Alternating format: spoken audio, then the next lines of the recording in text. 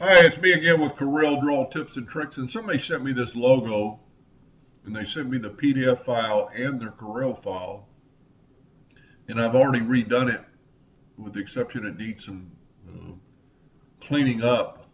And he was questioning about the smoothing tool with this is actually X7, he has X8, but he was saying it was warping. So when I first clicked on the smoothing tool, he had a humongous circle, like 5 inches, and when you do that, you really can't um, see it messes up everything. It warps everything.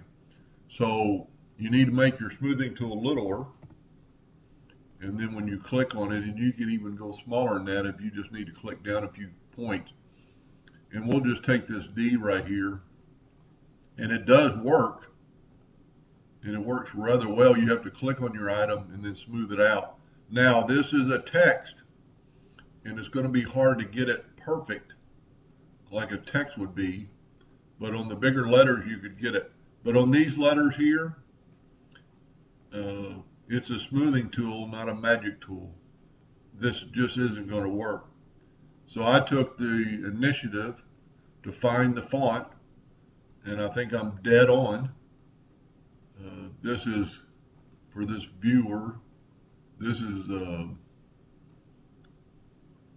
well, I guess I've already changed it. Let's see if I can find it, what I did. It's Gabriola, and the original Gabriola wasn't quite thick enough. So this is one of the reasons for the video, and you can see here in just a second when I turn this black, it was a little bit thinner than the original font, as you can see right there. So I made it a little thicker with the contour tool, and that's very easily done. And then I just typed in Times New Roman, and this is pretty close, and you might take some time to find another font. You might be able to clean these up good enough where it's going to work.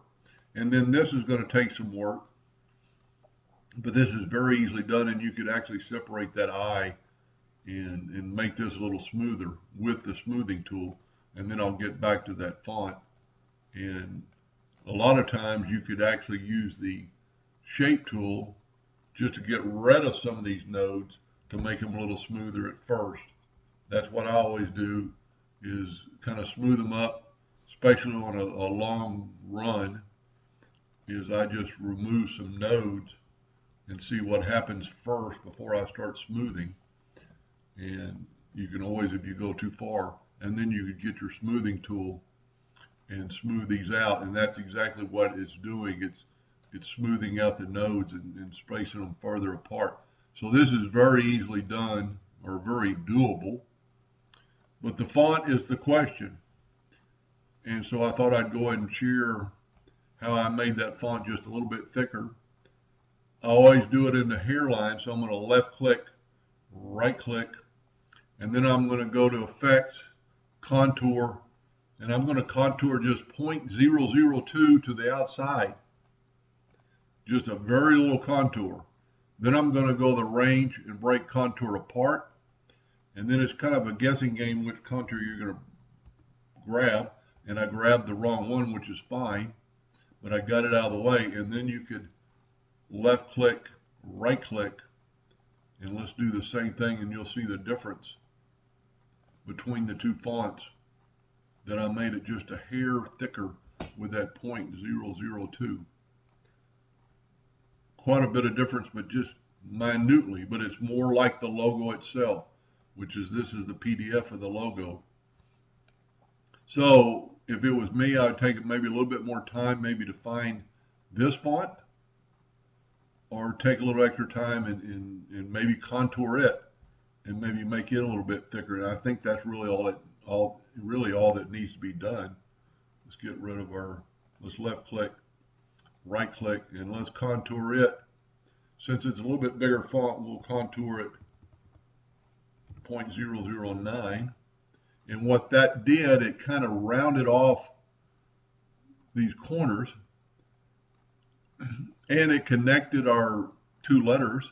So we're going to go to range, break contour apart, and this time try to grab the right, one. Let's just delete or move that out of the way in case you need it for later. And then you could go in there and round off some of these corners very easily. Like that D looks like it has a rounded corner. So you could convert it to a curve. Go up to a range. Okay, it is already a curve. And then just maybe try to, maybe the easiest thing would just grab your shape tool and make these a curve by left clicking and then right clicking, and those two will be a curve, and then just make it a little more rounder to make it look like that font right there. And you could play with it, but it did connect our two fonts. It actually put those two together, but that can be fixed. So, and you might be able to take that, and I didn't take very much time to try to find that font, but it's very easily done. It's doable, but a lot of times on fonts, you're just not going to be able to smooth that out at all. And the true font is going to be your best friend. So it's easier sometimes. For some reason, in Corel Draw, it just doesn't trace fonts very good. So we can go back to the smoothing tool and smooth this guy out. You have to click on your item to get it to start smoothing. And you could play around with this till you're happy, and just kind of go over the whole thing. Now I made that circle a little bit smaller. So if you wanted to make it a little bit larger, you could just grab your shape tool and just take these nodes and make it back a little larger. And you could do a lot with it. Anyway, I hope that helped him a little bit. And thank you for watching.